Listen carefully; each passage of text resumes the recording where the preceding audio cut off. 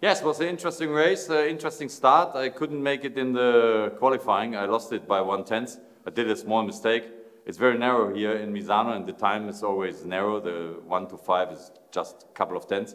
So in the start, I risked everything. I was a little bit better on the light goes out, so I could take P1, and then I managed to keep a distance between 1 and 2 seconds to keep him behind me. He did a good race. Willem is a good driver and quick.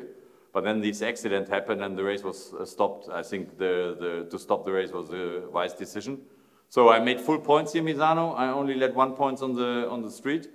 And I'm quite happy, like the Misano circuit. And now next step is Austria, hopefully as well as good as Misano was. So congratulations.